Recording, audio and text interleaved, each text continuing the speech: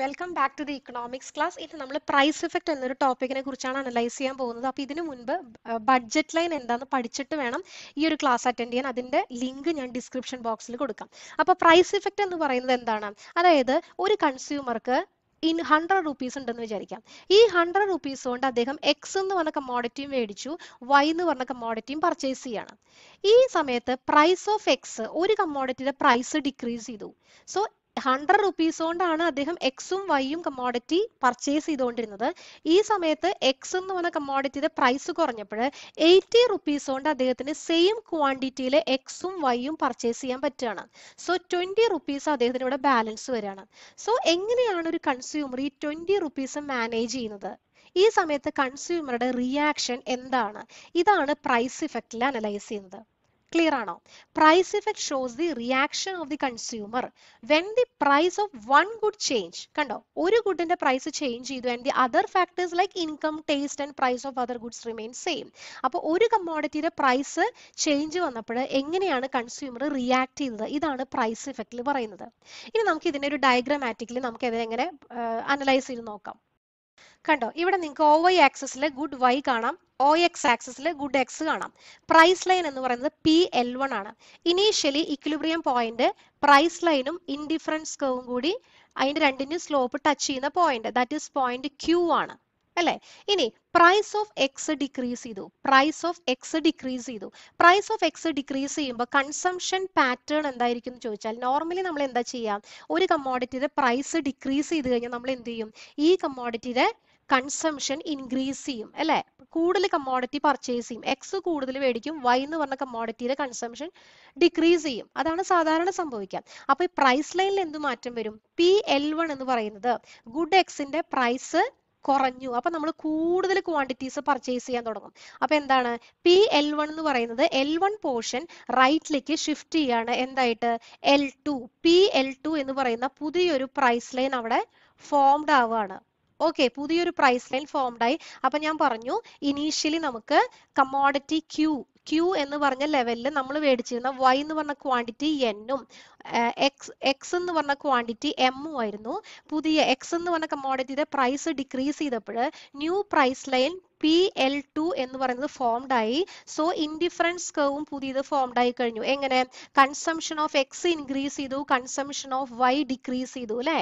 വൈയുടെ കൺസംഷൻ കുറഞ്ഞു, ആ സമയം എക്സിന്റെ കൺസംഷനോ ഇൻക്രീസ് ചെയ്തു. ഇവിടെ എം എന്നുള്ളത് M2ലേക്ക് എത്തി, N എന്നുള്ളത് N2ലേക്ക് ഡിക്രീസ് ചെയ്തു. ക്യൂവിൽ നിന്നും ആറിലേക്ക് ഷിഫ്റ്റ് ചെയ്തു, പുതിയൊരു ഇക്വിലിബ്രിയം പോയിന്റ് വന്നു. ഈ ഒരു ഷിഫ്റ്റ് എന്ന് പറയുന്നത്, ഈ ഒരു ചേഞ്ച് ആണ് ആക്ച്വലി എന്ത്? പ്രൈസ് ഇഫക്റ്റ് എന്ന് പറയുന്നത്. കണ്ടോ, price of one commodity decrease ചെയ്തപ്പോൾ ഒരു കൺസ്യൂമർ എങ്ങനെയാണ് റിയാക്ട് ചെയ്തത്? അതാണ് പ്രൈസ് ഇഫക്റ്റിൽ പറയുന്നത്. ക്ലിയർ അല്ലേ? ഇനി again price of commodity X decrease ചെയ്തു, എക്സ് ഡിക്രീസ് ചെയ്യുമ്പോൾ എന്താ സംഭവിക്കുക? Again consumption of X increase ചെയ്യും, കൺസംഷൻ ഓഫ് വൈ ഡിക്രീസ് ചെയ്തു. അപ്പൊ ഈ പ്രൈസ് ലൈൻ എന്ന് പറയുന്നത് വീണ്ടും ഷിഫ്റ്റ് ആവാണ്. എവിടേക്ക് ഷിഫ്റ്റ് ചെയ്തു? വീണ്ടും L1 പോർഷൻ എന്ന് പറയുന്നത് വീണ്ടും റൈറ്റിലേക്ക് ഷിഫ്റ്റ് ചെയ്തു. റൈറ്റിലേക്ക് ഷിഫ്റ്റ് ചെയ്തപ്പോൾ ന്യൂ ഇൻഡിഫറൻസ് കർവ് അവിടെ ഫോംഡ് ആയി. എന്തുകൊണ്ട്? കാരണം എക്സിന്റെ കൺസംഷൻ ഇൻക്രീസ് ചെയ്തു.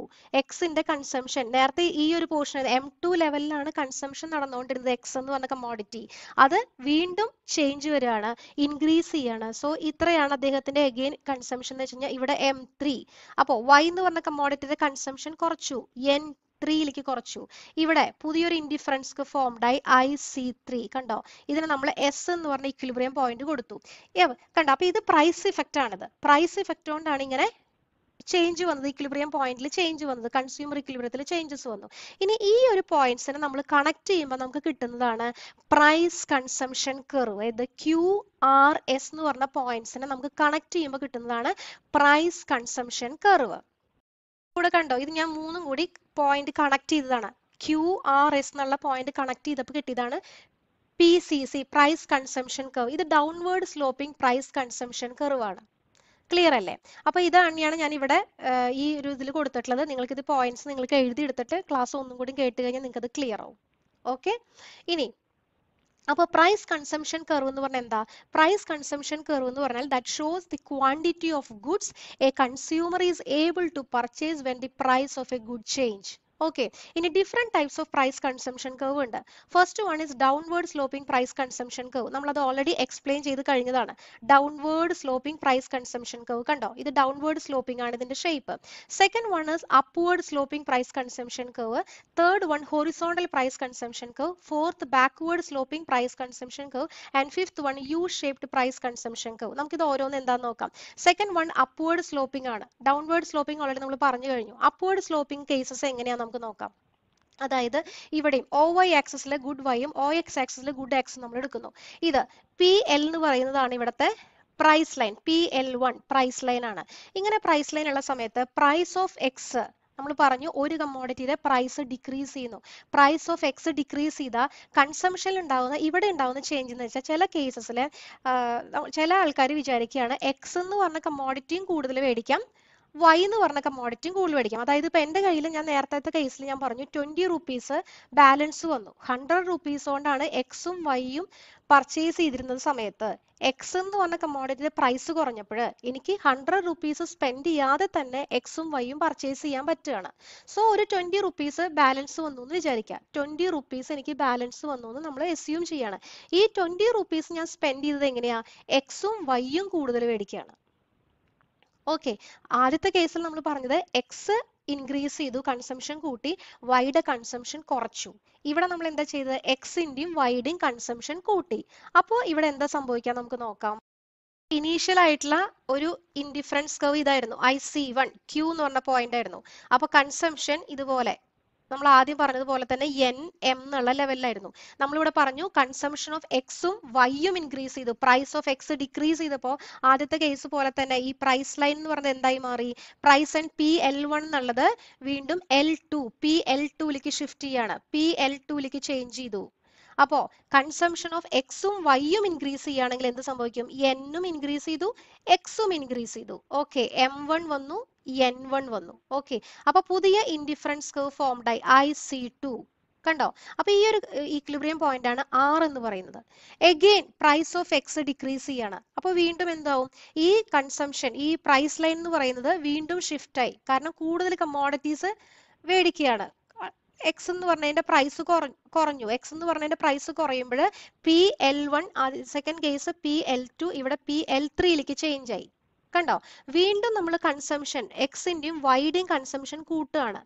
എക്സിന്റെയും വൈയുടെയും കൺസംഷൻ കൂട്ടുമ്പോൾ പുതിയൊരു ഇൻഡിഫറൻസ് കർവ് ഫോംഡ് ആയി IC3. അപ്പൊ നമ്മൾ ഇവിടെ തന്നെ S എന്ന് ഫോം ചെയ്യാണ്.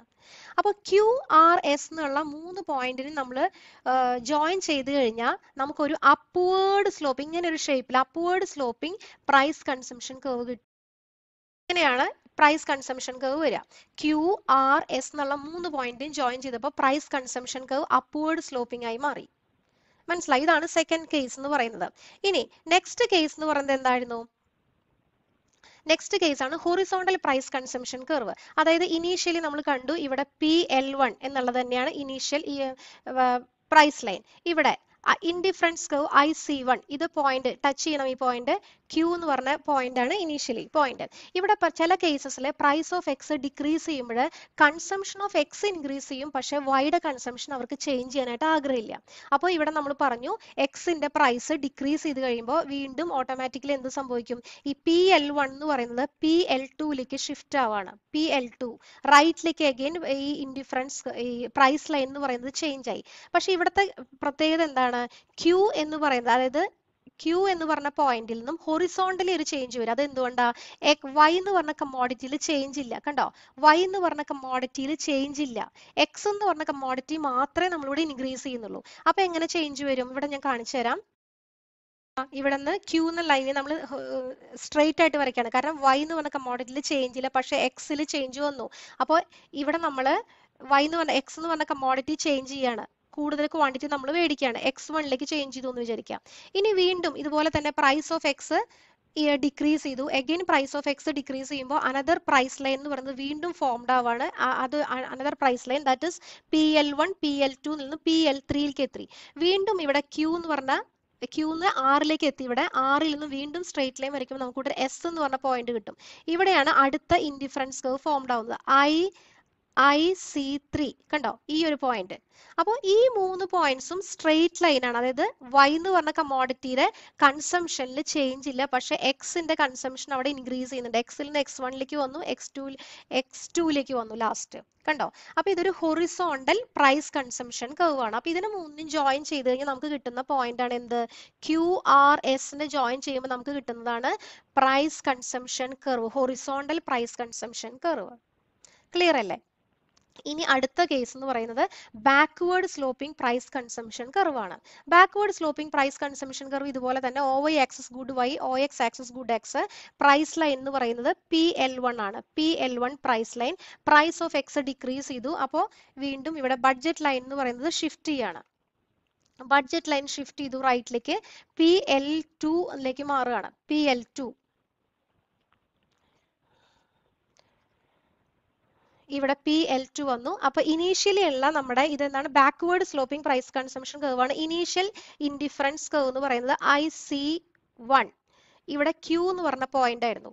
ഇവിടുത്തെ ഒരു പ്രത്യേകത എന്ന് വെച്ചാൽ ചില ആൾക്കാര് പ്രൈസ് ഓഫ് X ഡിക്രീസ് ചെയ്യുമ്പോൾ കൺസംഷൻ ഓഫ് X ഡിക്രീസ് ചെയ്തിട്ട് Yയുടെ കൺസംഷൻ ഇൻക്രീസ് ചെയ്യും. അതായത് X അവർക്ക് ഇതിൽ കൂടുതൽ വേണ്ട, X മാത്രം മതി, X അധികം ആവശ്യമില്ല. അപ്പൊ Xന്റെ കൺസംഷൻ പ്രൈസ് കുറഞ്ഞപ്പോൾ അവർക്ക് Yനോടാണ് കൂടുതൽ പ്രിഫറൻസ്. അപ്പൊ അവരുടെ കയ്യിൽ കൂടുതൽ ബാലൻസ് എമൗണ്ട് ഉണ്ടാവുമ്പോൾ കൂടുതൽ Y എന്ന് പറഞ്ഞ കമ്മോഡിറ്റിയാണ് അവർ പർച്ചേസ് ചെയ്യുക. അപ്പോൾ Xന്റെ കൺസംഷൻ കുറച്ചിട്ട് Yയുടെ കൺസംഷൻ ഇൻക്രീസ് ചെയ്യാണ് ചെയ്യുക. അപ്പൊ എന്ത് സംഭവിക്കും? ഈ Q എന്ന് പറഞ്ഞ പോയിന്റിൽ നിന്ന് നമ്മൾ കണ്ടു ഇനീഷ്യലി ഇത്രയാണ് Y എന്ന് പറഞ്ഞ കമ്മോഡിറ്റി മേടിച്ചത്. ഇപ്പൊ ഞാൻ ഇവിടെ N എന്ന് കൊടുക്കാം, ഇവിടെ M എന്ന് കൊടുക്കുകയാണ്. ഇവിടെ Xന്റെ കൺസംഷൻ കുറയ്ക്കുമ്പോൾ എവിടേക്ക് വരും? ഈ എമ്മിൽ നിന്നും, അതായത് ഈ പോയിന്റിൽ നിന്നും ഇതിന്റെ ലെഫ്റ്റിലേക്കാണ് ഒരു അടുത്ത പോയിന്റ് വരേണ്ടത് അല്ലെ? അപ്പൊ ഞാൻ ഇങ്ങനെ ഒരു പോയിന്റ് ഇടാണ്, കണ്ടോ? പക്ഷെ Yയുടെ കൺസംഷൻ അവർ കൂട്ടി. സോ ഇൻഡിഫറൻസ് കർവ് എന്തായി? IC2. ഇവിടെ R എന്ന് പറഞ്ഞ ഇക്വിലിബ്രിയം പോയിന്റ് ഫോംഡ് ആയി. വീണ്ടും Xന്റെ കൺസംഷൻ കുറയുമ്പോൾ എന്ത് സംഭവിക്കും? വീണ്ടും എന്ത് സംഭവിക്കും? ഈ പ്രൈസ് ലൈൻ എന്ന് പറയുന്നത് വീണ്ടും ഷിഫ്റ്റ് ആവാണ്. PL2ൽ നിന്നും എന്തായി? PL3ലേക്ക് ഫോംഡ് ആയി. PL3 ഇവിടെ PL3ലേക്ക് ഫോംഡ് ആയി. PL3. അപ്പോൾ വീണ്ടും കൺസംഷൻ ഓഫ് X ഡിക്രീസ് ചെയ്തു. X ഡിക്രീസ് ചെയ്യുമ്പോൾ എന്ത് സംഭവിക്കും? ഇവിടെ നിന്ന് അതർ X ഡിക്രീസ് ചെയ്തു, പക്ഷെ Yയുടെ കൺസംഷൻ ഇവിടെ ഇൻക്രീസ് ചെയ്തു. N1 ആണെങ്കിൽ ഇവിടെ N2. ഓക്കെ, അപ്പൊ എന്തായി? ഇവിടെ ഇൻഡിഫറൻസ് കർവ് IC3 ഫോംഡ് ആയി. Then QRS.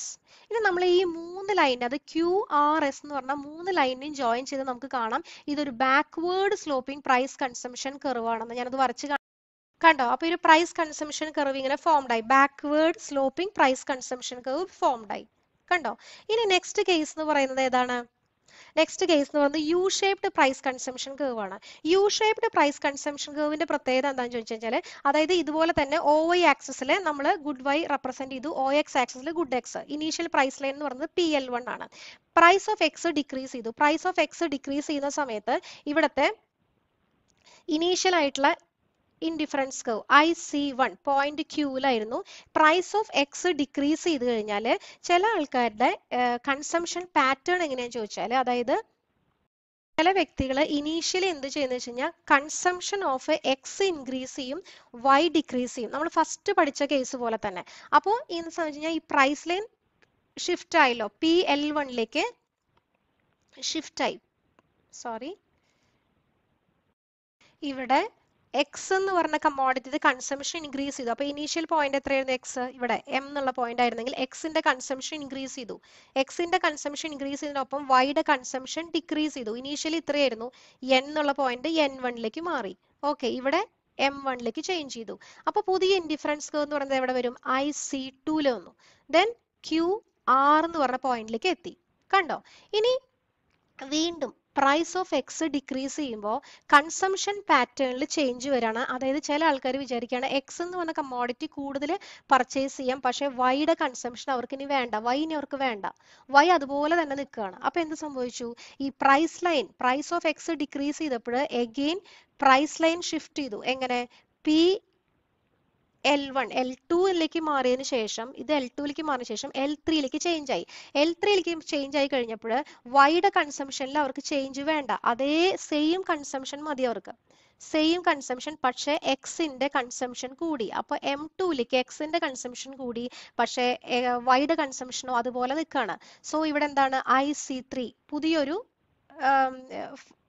ഇവിടെ ഒരു ഇക്വിലിബ്രിയം പോയിന്റ് വന്നു, QRS എന്ന് പറഞ്ഞ പോയിന്റ് ഫോംഡ് ആയി.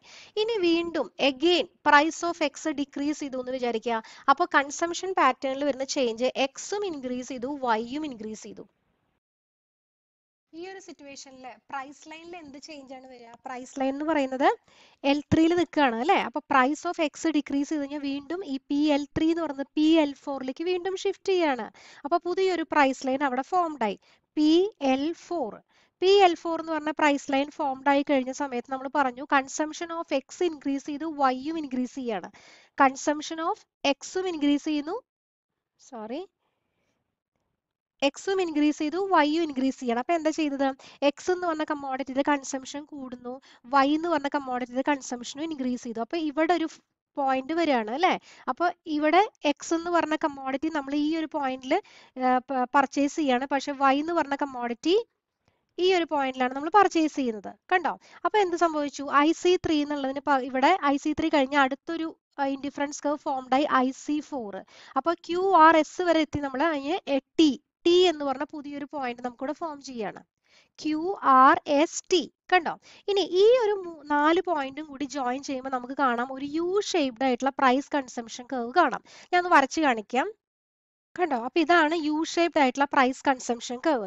സാധാരണ എക്സാമുകൾക്ക് ഇതിൽ നിന്ന് ഈ ടോപ്പിക്സ് ഒത്തിരി ക്വസ്റ്റ്യൻസ് ചോദിക്കാറുണ്ട്. ഇതിന്റെ ഷേപ്പ്, കൺസംഷൻ പാറ്റേൺ പറഞ്ഞിട്ട് ഷേപ്പ് ചോദിക്കാറുണ്ട്. അല്ലെങ്കിൽ ഒരു ഷേപ്പ്, ഇങ്ങനെയുള്ള ഒരു ഷേപ്പിൽ എന്താണ് കൺസംഷൻ പാറ്റേൺ എന്താന്ന് ചോദിക്കും. അപ്പൊ ഇത് വളരെ ഇമ്പോർട്ടന്റ് ആണ്. പ്രൈസ് കൺസംഷൻ കർവ്, പ്രൈസ് ഇഫക്റ്റും വളരെ ഇമ്പോർട്ടന്റ് ആയ ടോപ്പിക്സ് ആണ്. നിങ്ങൾ മനസ്സിലാവാത്ത ഏതെങ്കിലും ടോപ്പിക്സ് ഉണ്ടെങ്കിൽ വീണ്ടും പോസ് ചെയ്ത് വീണ്ടും കേൾക്കുക. കേട്ട് കഴിയുമ്പോൾ നിങ്ങൾക്ക് അത് മനസ്സിലാവും. വളരെ സിമ്പിൾ ആണ്. അപ്പൊ ഇത്രയാണ് ഇതിലത്തെ ഇമ്പോർട്ടന്റ് ആയിട്ടുള്ള പോയിന്റ്സ്. നിങ്ങൾ ക്ലാസ് ഇഷ്ടപ്പെടുന്നുണ്ടെങ്കിൽ നിങ്ങളിത് തീർച്ചയായിട്ടും സബ്സ്ക്രൈബ് ചെയ്യണം, ഷെയർ ചെയ്യുക, ലൈക്ക് ചെയ്യുക. Okay, thank you.